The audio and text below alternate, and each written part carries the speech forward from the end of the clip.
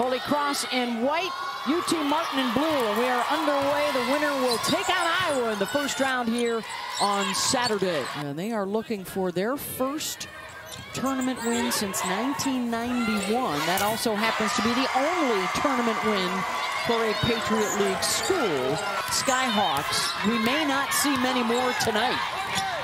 They all average over 35 minutes per game, and the runner is good off the window from McCarn.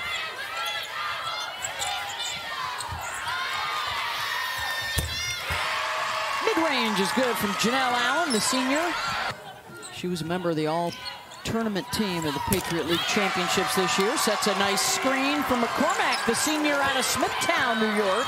Defensive end here with the Hawkeyes. Off the bounce, the fade, and again, good use of the window. That's Anaya Brown.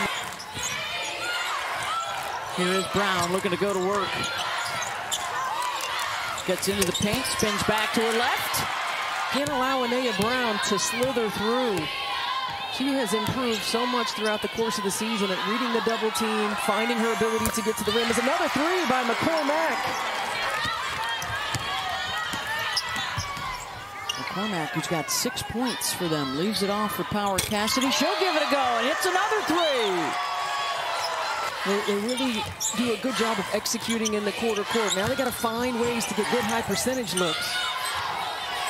Skip pass for three, and they finally break through after missing their first 5 attempts.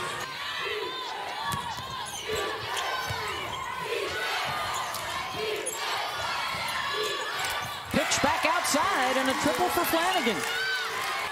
So this is a team that won their semifinals and then rested all their starters in the championship game because they have already lost 6 players, Stephanie, to injury this season, and they didn't want to lose any more in the final.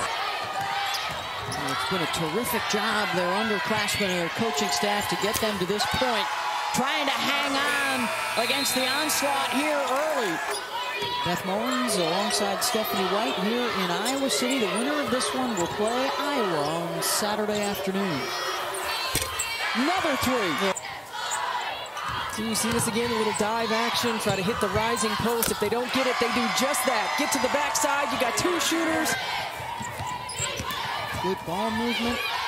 Nobody standing still for the Crusaders. They rip another one from downtown. McCormack with her 4th.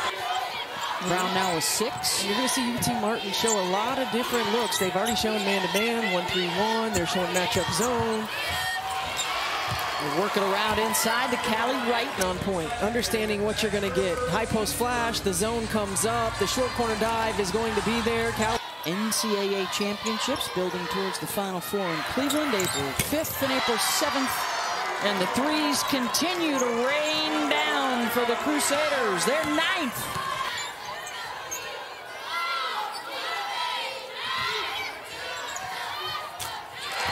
That's a 2-pointer from Simone Foreman. Their spark off the bench. It looked like Rubel thought there was going to be a switch, and Brown didn't go. Can't afford to do that against a team like Holy Cross. Allen picks up the block. A few million, yeah.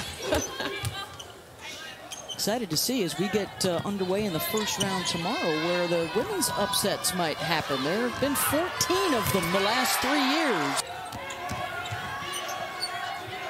They haven't really been able, Coach said, as McCormack hits another 3. Wow. That's her 5th 3 of the ball game. Saturday afternoon, 3 Eastern on ABC right here at Carver Hawkeye Arena. And Holy Cross will score on its first possession, and it is an assisted basket to Callie Wright. McCormack resets, fires, and hits another one. They're not able to find ways to get easy buckets. Usually you get those points off of turnovers. They don't really turn them over a lot. You get offensive rebound putbacks like that. The Buckeyes, a 2 seed in the Regional 3 in Portland. Layup is good there from Love Mays.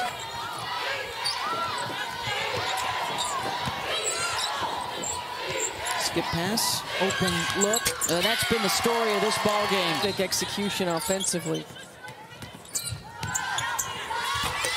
Oh, they Pounded into the paint. Callie Wright. Meg Cahalan also out there for Holy Cross. Pull up is good. And for Kara McCormack, a new career high. To the next action. Oh, yeah. Almost missed her. Got there eventually. Hannah Griffin, Mary Elizabeth Donnelly, Lauren Huber, all getting some run right now. Nice backdoor cut. And the basket for Kenley McCarn.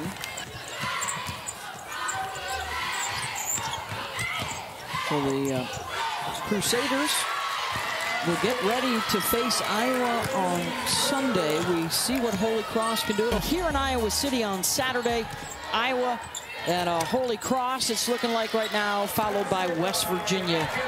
And one of those games will be the final home game for Caitlin Clark. Yes, that absolutely will. That's why we're going to have sold-out crowds.